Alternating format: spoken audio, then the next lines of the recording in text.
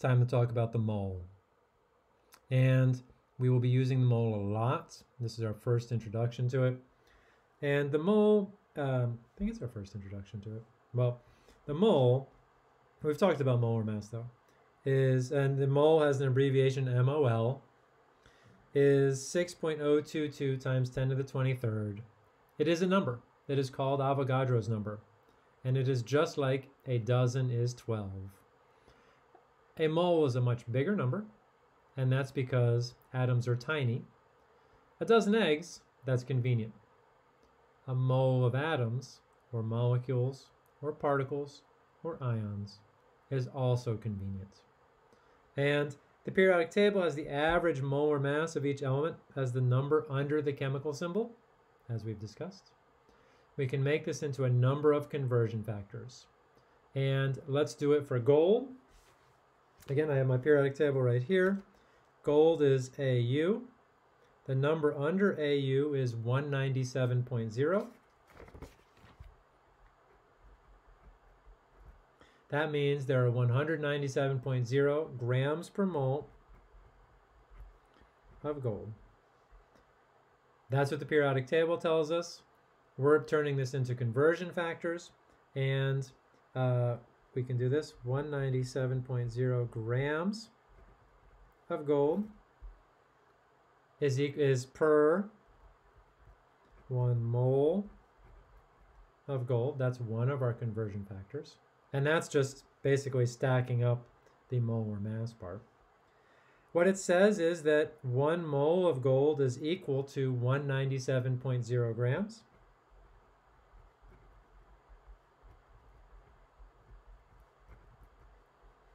And I think this is new. Is also equal to 6.022 times 10 to the 23rd.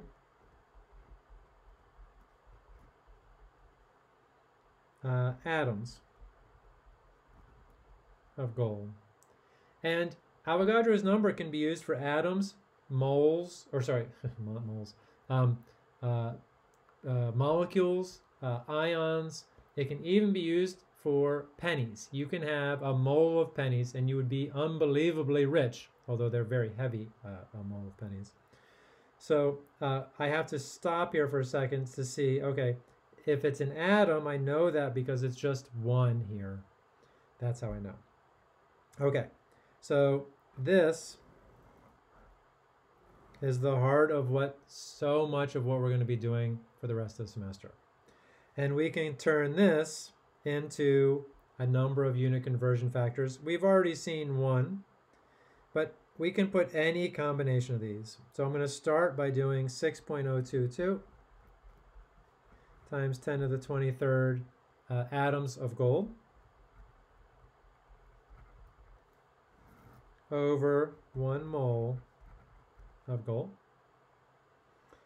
We could flip these. Again, they're equal to each other. So you can put either one on the top and the other one on the bottom. Whatever helps you to cancel your units.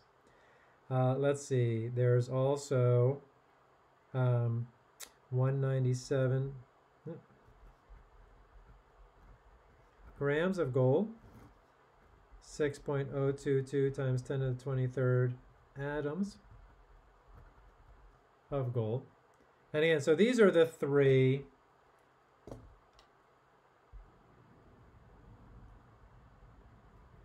unit conversion factors that we can make based on gold's box on the periodic table. And then each of these,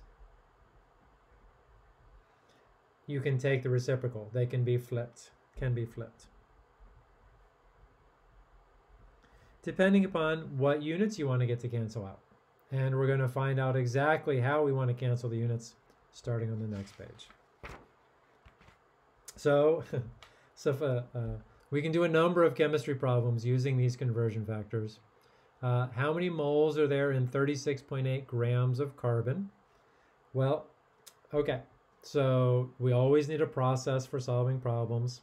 The number that's in the problem with its units is going to be our starting point for this problem. So I'm just going to write it. It's going to call it my given. And I have to say, the of here, I've said that of mathematically means times. It doesn't in this case. And so it's really just in 36.8 grams carbon. The of could be a little confusing. Sorry about that. But I'm going to write it just as 36.8 grams carbon. And then I know I'm going to do a unit conversion. And my unit conversion I need is from grams to moles. And grams to moles is going to be the molar mass. And the molar mass is on my periodic table. And we've talked about for carbon at least where that number came from. It is 12.01 grams per mole carbon, which is 12.01 grams carbon per 1 mole of carbon. And I guess I could call this expanding the molar mass into the unit conversion factor. And please do all of these steps if you need them, and especially at the beginning. We will do molar mass unit conversions 50 to 100 plus times this semester. So I think you will get comfortable doing them in your head, but if not, always write it out. So whenever I have any trouble, I always go back to writing everything out, right? Plus I can see it later. That'll save me a number of times too. So always, and if you get to the exam and you feel comfortable, then you should have enough time on the exam to do all of the steps just like this. But maybe you can do them faster if you practice. And sorry, I know we're almost done with this lecture outline here, but so much of chemistry is practice. That's why you have so much homework. And I'm sorry, but all of these problems are made by me, and they're meant to reinforce exactly what I'm trying to teach you. All right, back to the problem. Okay, I have grams on top, so I'm going to use this unit conversion factor. I know I want grams of carbon on the bottom, and that means I have to flip this and put the 12.01 grams of carbon on the bottom and the 1 mole of carbon on top. And yes, I'm guided by the problem. I want moles for this. And if I cancel my units, I have moles left as the answer. So now all that's over is, except for the math, so it's going to be 36.8 divided by 12.01, and I get 3 sig figs, always fine, 3.06 moles carbon. And you have to put the units for anything that you write for me. Of course, if you put it into the learning management system, and it only accepts numbers for the NUM ones, so you can't put in the units. It's a little heartbreaking to me, but that's our first one. Excellent. Now our next one, how many grams are there in 4.16 moles of sodium? So we're given, and I'm just going to write G this time, is going to be 4.16 mole. And you can write out sodium. If you've memorized that sodium is Na, then that's fine to write too.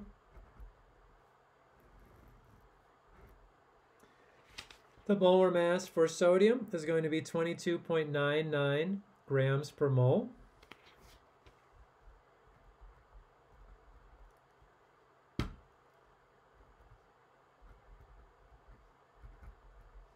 And that expands just like the carbon into 22.99 grams of sodium per 1 mole sodium.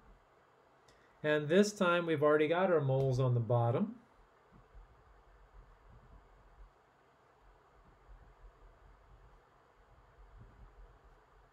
And we can put our grams on the top. And it's all over but the math. 4.16 times 22.99, 95.6 to 3 sig figs.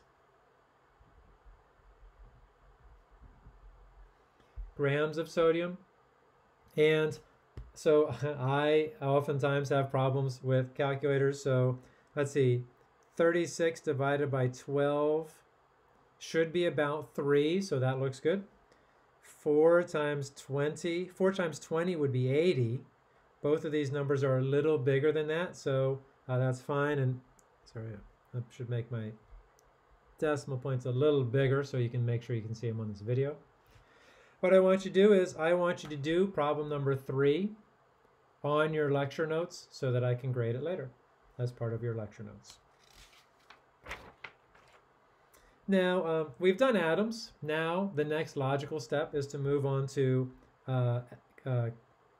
molecules, compounds, if you will.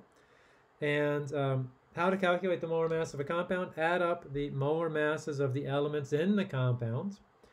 That's why we've been doing these how many atoms are in each formula from previous parts. So there are 2 oxygens here. So if I were to show my process, it might be 2 times oxygen equals 2 times, go to the periodic table, look at the number under it, 16.00. Come back here, page. Equals 32. And all of our molar masses, I'm just going to say it, have 4 sig figs. Please use 4 sig figs. So molar mass, all molar masses have 4 sig figs. And the reason that all molar masses have 4 sig figs is because all the numbers in the problems have 3 sig figs. And you always want to be more accurate and precise on your molar mass than the numbers in the rest of the problem. So all molar masses have 4 sig figs, even if it's 32.00. So if you were to just write 32 for this, I would cringe a little bit, but it wouldn't change the math and you'd be okay. Yeah, I mean, honestly, but it's good practice, let's say that. When you get to general chemistry, you will have to write down 32.00, not just 32. And that's going to be grams per mole O2. Here we have 2 sodiums, and I'm going to try and stack them up here. 2 times sodium, 1 times sulfur, 4 times oxygen. It's going to be 2 times, and I got my periodic table over here. Hopefully you have yours as well. 22.99. 1 times 32.07. 4 times just 16. Multiply them out, add them up. I feel a little shaky with my calculator now. So 2 times 22.99 plus, oh, I think I'm going to do the rest in my head, plus 32.07 plus, and 4 times 16 happens to be 64. I get 142.05. Technically, it should have 2 decimal places, but as long as it's 142.0 or 142.05, I will take either of those as a great molar mass, a correct molar mass, I don't know how great it is actually, for sodium sulfates.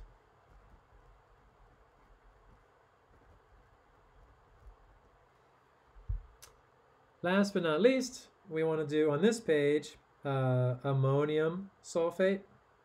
And for ammonium sulfate, there's going to be 2 nitrogens, 2 for everything that's in parentheses. So that's 2 times 4, that's 8 hydrogens, 1 sulfur, 4 oxygens, and set this up. And again, show your work as long as you need to. You can do molar masses in your head. You don't have to write down the whole process for it. I'm okay with that. So again, we're going to do molar masses 50 to 100, maybe even 150 times. So, but I'm going to do it out this last time at least. 2 times 14.01, 8 times 1.008, 1 times 32.07, 4 times 16.00. This is going to be 28.02. This one I never know. 8 times 1.008. I get 8.064, 32.07, 64. 28.02 plus 8.064 plus, you see that good, 32.07 plus 64. I get 132.154. We shouldn't go to any more than 2 decimal places. Grams per mole, 132.2 would also be fine, and then you should write the formula. Because grams per mole is part of your units, what it is the grams per mole of is the other part of your units. So now our units that I love so much have 2 parts to them. Neither of which you can put in the learning management system. All right, so we can find moles or grams of compounds. Now we've got 27.7 grams of oxygen given.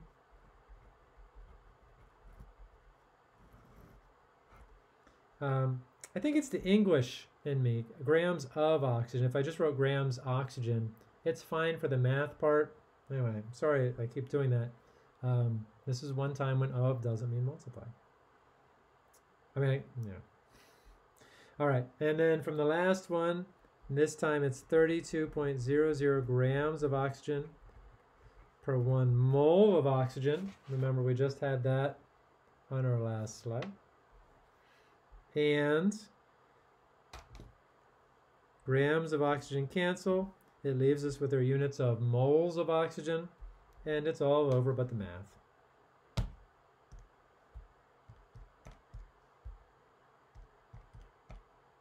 .866 rounded to 3 sig figs. Moles O2. I'll do one more, and then you're going to do one more in your lecture notes, and I will be checking it.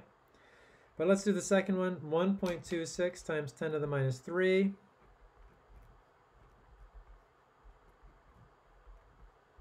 Moles. Sodium sulfate. From the last slide, I have, so I always use 2 decimal places. I know, it's horrible because it's got 5 sig figs, but please bear with me. 142.05. I want moles on the bottom, so my moles cancel. So I'm going to have 142.05 grams Na2SO4 for 1 mole Na2SO4. Again, if you use 142 oh my goodness, that should round up to 142.1. If you're going to use 4 sig figs, you should do your rounding correctly. I'm now a member of the American Association of Retired Persons, now that I'm 50. And so I'm only going to get more curmudgeonly as I age. Thanks for bearing with me. All right, so now, as I just said previously for the last problem, it's all over except the math. And 1.26 exponent 3 minus times 142.05. I get 0.1789. That's going to round to 0.179 moles. No, grams. All right, that's why I double check things. This is a small number. This is a big number. So about 0.001 times 100. Okay, that seems about right. Na2SO4. I'm used to that number being a number of moles, but in this particular problem, it's a number of grams. Any more pages? That's it for this lecture outline. Good work, everybody.